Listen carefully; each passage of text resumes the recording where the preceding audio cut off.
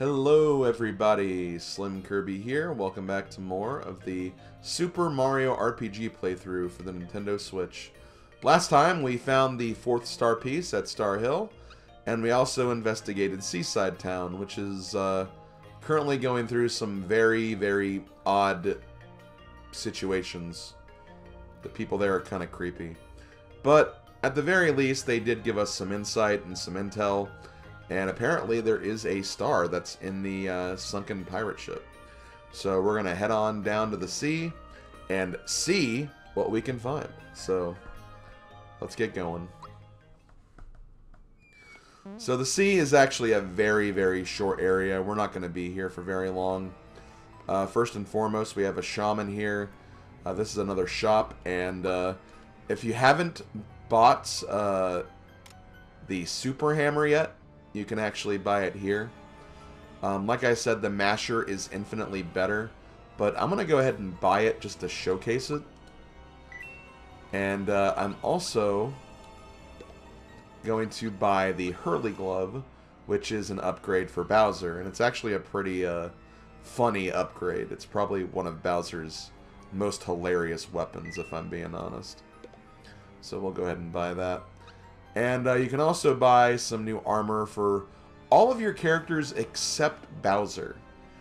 I don't know why they didn't give Bowser any equipment here or armor here, but they decided to bypass that, at least for right now anyway.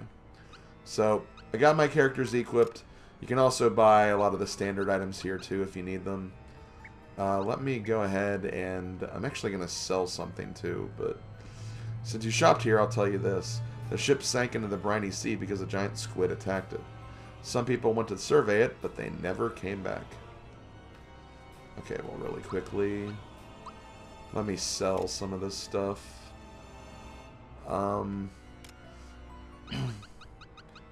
That's weird that you can't sell any of your, like, weapons here, though. I mean, not that I'm complaining, but it is kind of weird, I guess. Okay, so we have some new equipment. Over here you have a save point, I believe. You can see some treasures in the background, but we'll get them later. For now, we're going to continue to press on. Now, in this room right here, be careful of these starfish, because these are actually enemies. And you don't want to actually touch them because we have a Starman right here. And very quickly, can I? Okay, no. I'm trying to remember how you're supposed to do this. I think you just want to like just kind of like grab the star and get everything on the ground, then go to the top, then jump back down. But let's see if we can destroy as many of these guys as we can.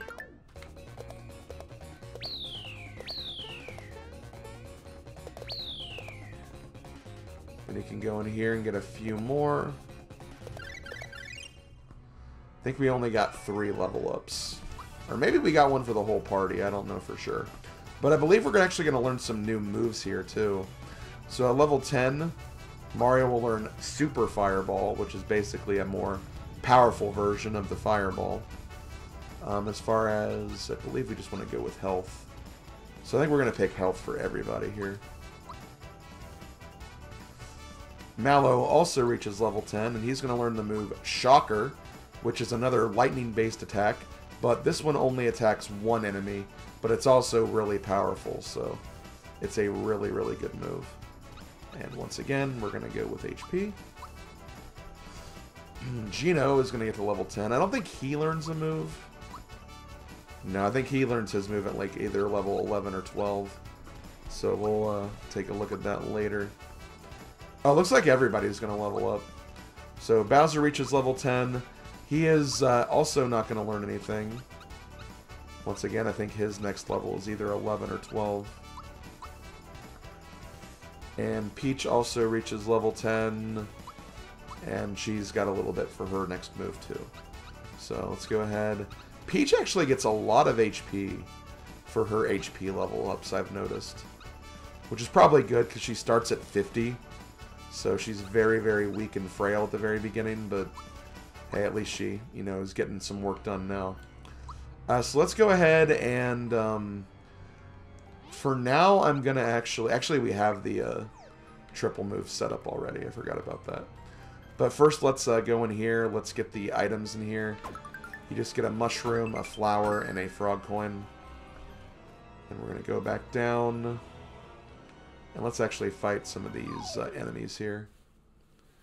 So let's go ahead and do the triple move for Gino and Peach. Which, this move is Spare Us All. A Shining Veil protects the whole party from any one attack. So this is basically just a emergency defensive maneuver, I guess. Honestly, this is probably the worst triple move, in my opinion. Because, I mean, it's cool that you can, you know, protect yourself from damage. In, like, a very dangerous boss fight, that could be very helpful. But, in a fight like this, it's, you know, really, really not that useful. But I'm going to go ahead and switch to Mallow. And look, if we switch out to Mallow, we don't even have that boost for Mallow anymore. But here we have the, I believe these are called Zeo Stars. Can you believe I get confused with those no-good star slaps? It's kind of funny because I think both of those enemies actually reference each other, which is kind of neat. But yeah, there's the Super Hammer. The Super Hammer is, again, it's just like the regular hammer. Mario just whips it sideways instead. And that's basically all it does. I think the Masher is superior. It does more damage, and yeah, the range is a problem, but I don't think it's that much of a problem, personally. So we'll go ahead and keep Mario with the Super Hammer. As far as, we still need to see Bowser and Peach, but I'm going to put just Bowser in for right now. Because we still have some Thought Peaks we can do. So we're going to do that. Looks like we have a Blooper, which is a new enemy.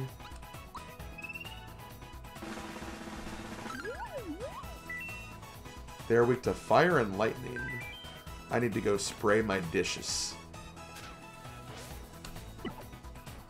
Well, hey, good dish cleaning etiquette is always appreciated.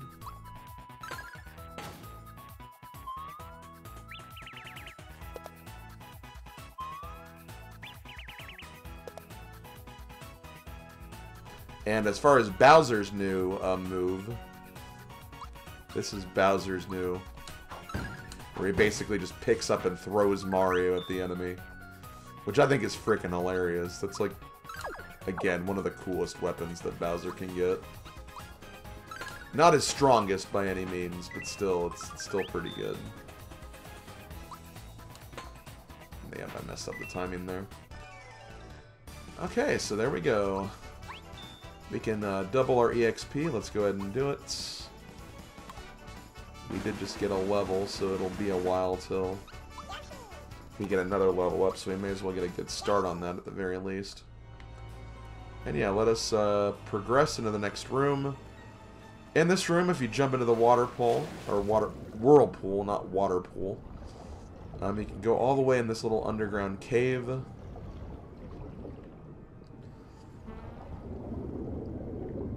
And then you can come up here where you can find a very rare, but always nice, Max Mushroom. Which Max Mushrooms basically heal full HP. So, they're really, really good. And we'll probably not see those in shops for a little while. But still, it's always good to find them. Let's go ahead and see if we can find the last enemy. Well, that's not the last enemy that I was thinking of, but that is another enemy we have to find. We have another recolor of the Gobi enemies from from Karo Sewers. Flute Flop, don't get caught.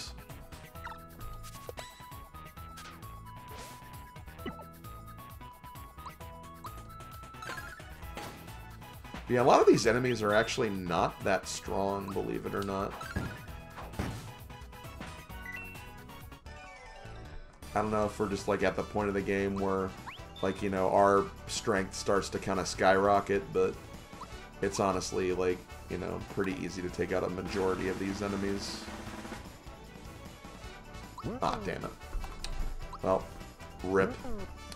I really thought the thing was trying to fool me there. I thought it was the left one, but I'm like, wait, it did like a weird maneuver. Maybe it's the middle one, and then nope, ended up being wrong. Oh, well, it happens. Fortunately, still not getting that other enemy. I think we have another chance to find it inside the ship. But if not, we'll have to come back later for it. Man, this blooper is being very evasive. There we go. And of course it runs away, too. Has to be like that.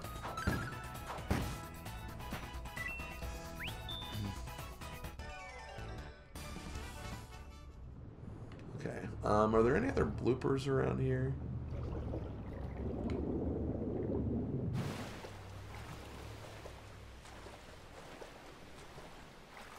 Nope. Okay. Well, I think we can continue on now. So let's head into the sunken ship, which, when I was a kid, this was a very big wall for me. Because this area can be very, very dangerous. There's a page from the travel log. Let's take a look at it. We're done for. A giant squid just got a hold of us. The ship's going down fast. Well, that's not good.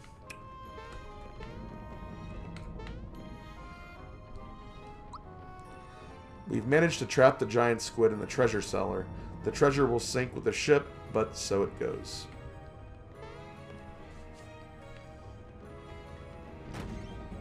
And we have some new enemies here as well, which we'll fight them shortly. Let's see. The door to the cellar is locked with a 6-letter password. To get inside, you'll have to figure out the password using the 6 hints. Let's go ahead and fight some of these guys. So here we have Greepers. Greeper enemies are ghost enemies, so pure waters will work against them. And of course, they're also weak to lightning as well. Can I have just a tiny bit of your soul? Just a tiny bit, okay? I don't want to give you too much of my soul, because I might need it for other things later on. But sure, you can have a tiny bit of the soul. And, okay, here's another enemy, too. Let's go ahead and thought peek them.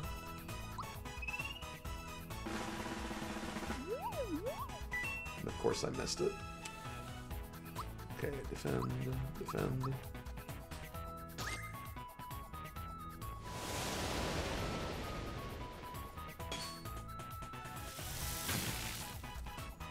Let's try again.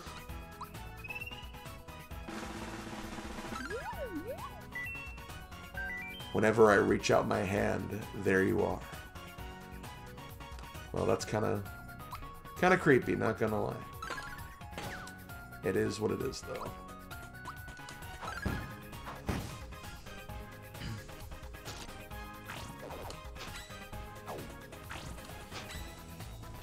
Let's go ahead and use Thunderbolts. It is nice knowing that like a lot of the enemies here are weak to lightning, though. Because Mallow actually becomes infinitely a great partner to bring with you to this area because of that. Let's actually do this fight before we... Oh, actually, there's another new enemy here. We have a Straw Head, which is another upgraded enemy from the Caro sewers. The Hobgoblins. More and more, I've been thinking about returning to the soil. That is very, very deep, as usual.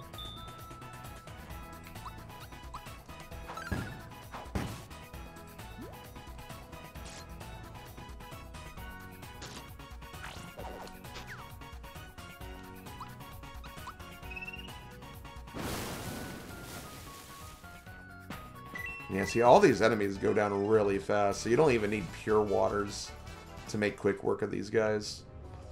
Here we have another new enemy. We have the Dry Bones. Dry Bones are interesting because they actually cannot be harmed by physical attacks.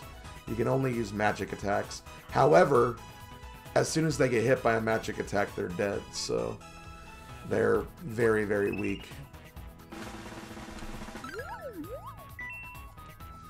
Put me together, I fall apart. Always leave them wanting more. So yeah, you can just do any attack. You don't even need to time it. Any special attack will do. And just for fun, as much overkill as this is, let's go ahead and see what Shocker is. Getting the timing for that can actually be kind of difficult because I feel like there's at least a sound cue that's better utilized in the original game. Here, I think it's a little harder to actually manage, but it is definitely something you can use.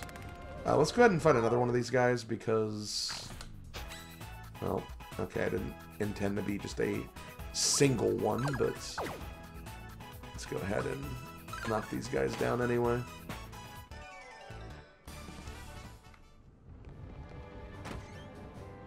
Also, another thing about dry bones is when you knock them down, they can get back up, so they'll never be removed from the field of battle.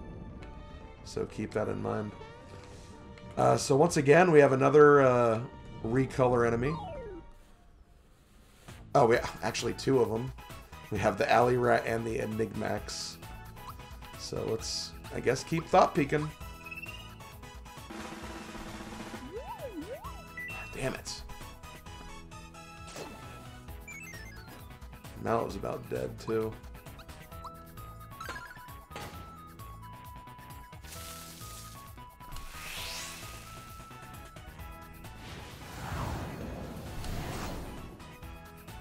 Okay, I might actually switch out for Peach right here. Just so I can... yeah, get everybody back to health.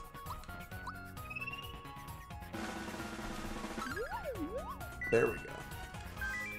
What's that big Mario guy doing? Looking at little old me. Ah, it's a pirate rat. I get it. That's kind of silly. This game definitely excels in its silliness, that's for sure.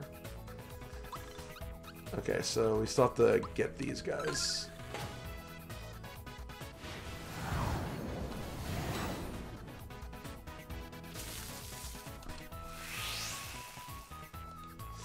Okay, so the Enigmax.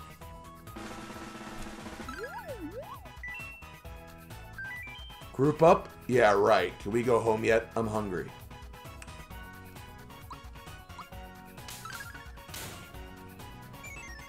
Okay, I figured that guy would run away.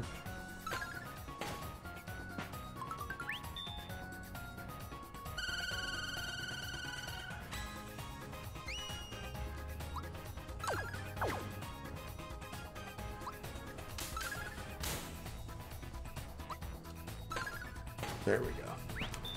Okay, I think we can stop fighting enemies for now because we've fought a lot, and I think we got all the catalogs, at least for right now. I could actually check that really quick before we do anything.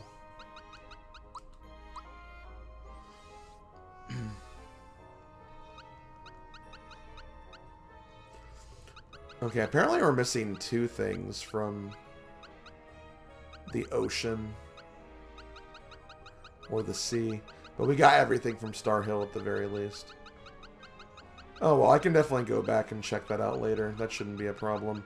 There is one enemy I know that we have to look at, but I can't think of the other one. So, again, we'll have to just find that out later, I guess.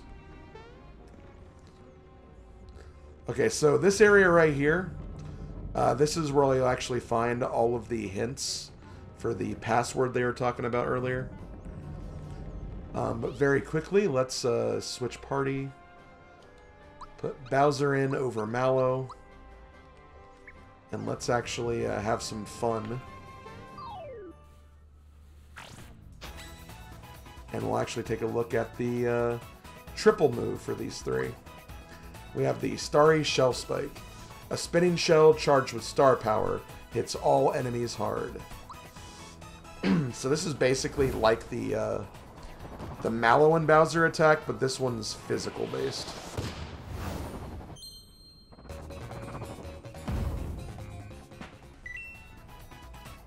As you can see, this guy, which is normally pretty tanky, he was able to take the damage with no issue. But he's like weaker to like magic attacks anyway. But yeah, I think we've actually seen all the triple moves now, so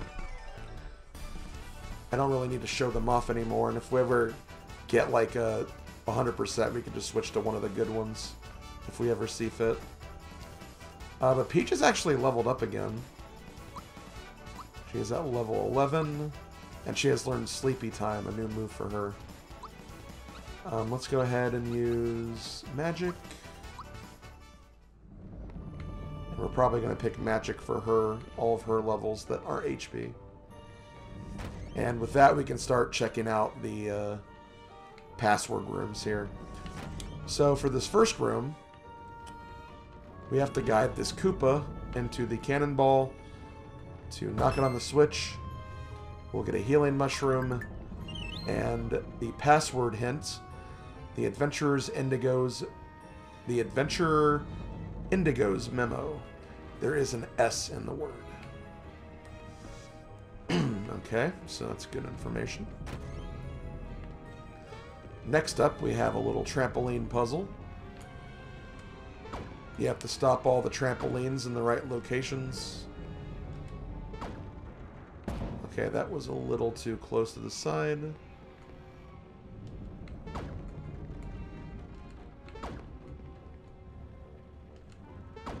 That might be good.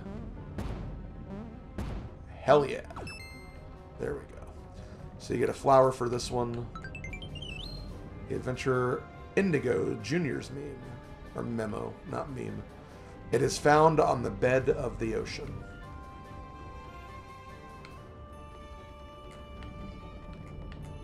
You can actually skip through these guys. You don't actually have to fight them.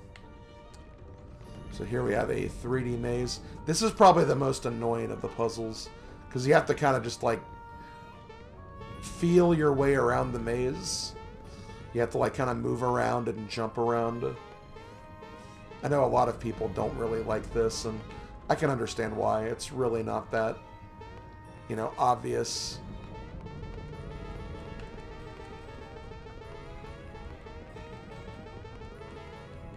I kind of just know how to do it based on my years of experience playing this game. The second expedition team's memo. It has 2 vowels. Okay, so basically what you want to do is you want to move kind of forward here till you get to the back. Then you want to move to the back while jumping. Then you want to jump down a little bit. That'll put you up on the second level. Then you go here to this side.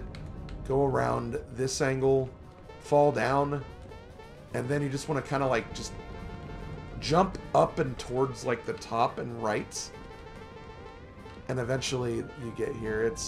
It's not very like obvious, because again, you can't see exactly what you're doing anyway. But it's weird that they didn't change this, because I always thought this was just a very weird and random puzzle. But nonetheless, we got through it. Okay. We have a chest of just coins right here. You honestly may not feel like this is worth it, but we'll go ahead and do it just for fun, I guess. I'll even switch back to Mallow just to have an easy Thunderbolt we can use.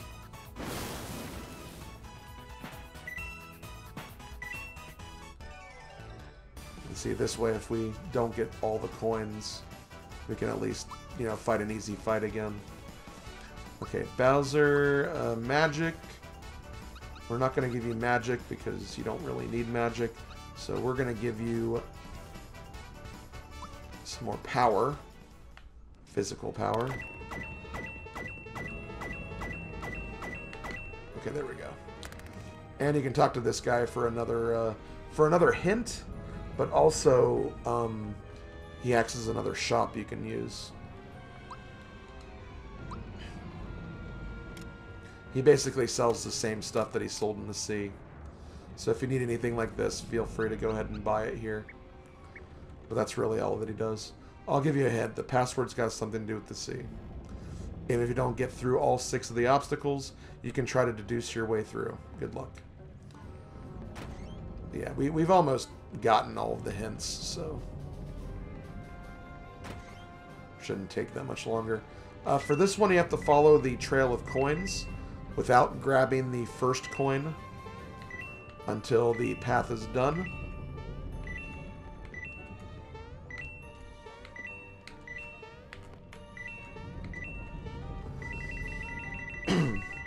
And there we go. The search party Onyx's memo. It is very valuable. I think that's actually like a new hint. I don't think the original one had that hint. And like, I don't know. I don't think that's a very good hint, honestly. And for this one, all I have to do is just hit the cannonballs.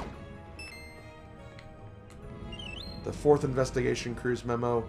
It is actually a they. Which basically means it's plural, pretty much. And there we go. That's actually... Well, that's not all the hints. There's one more. And you can get that one by doing this little puzzle right here. Knock the barrel down, and then jump backwards on the... Or jump on the edge of the barrel to get it to roll onto the switch. And then touch the other one. The treasure hunter Elon's memo. The R comes before the L. And that's actually all the hints, but we're actually pretty far in the video. I'm going to go ahead and end the video here. But next time we'll figure out the password and push our way through the more of the sunken pirate ship. This has been SlimKirby. See you guys next time. Later, folks.